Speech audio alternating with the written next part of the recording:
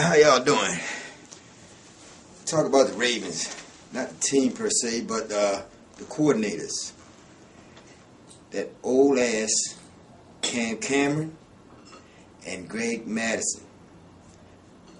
Both of them bastards need to pack their shit, take their old ass wives, and get the fuck out of town. Because we don't need them. Cameron, you got the worst plays I've ever seen. You got superstar receivers. You got feature backs. And you don't know how to use none of them. You got Antoine Bolden. You got T.J. Houshmandzadeh. You got Derek Mason. You got Dante Starworth. And you don't know how to use them. You got LaRon McClain, Willis McGahee, and Ray Rice. And you don't know how to use them either. So you need to just take your little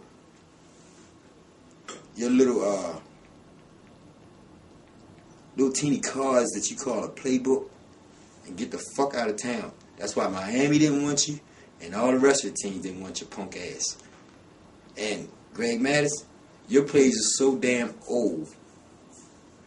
You're like the Colts when they was the Baltimore Colts used them. You know how long that been. Your plays are your defensive plays are so old. You got them written on notebook paper. I know. Any team can read y'all plays.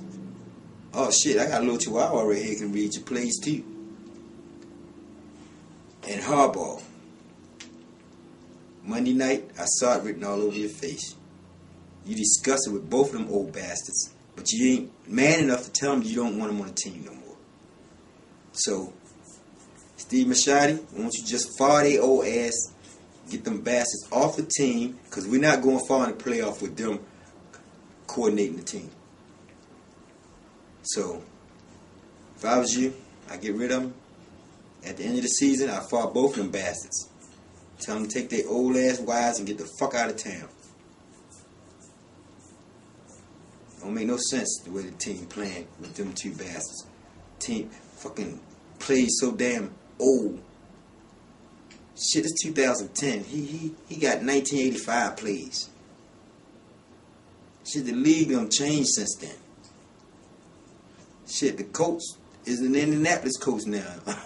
That's how long it been since he used them plays he got. And Cam Cameron, you can't coach your way out of a wet paper bag with a hole in it. So pack your bags, take your homeboy Greg, and y'all get the fuck out of town. See ya. Talk to y'all later. Y'all have a nice day.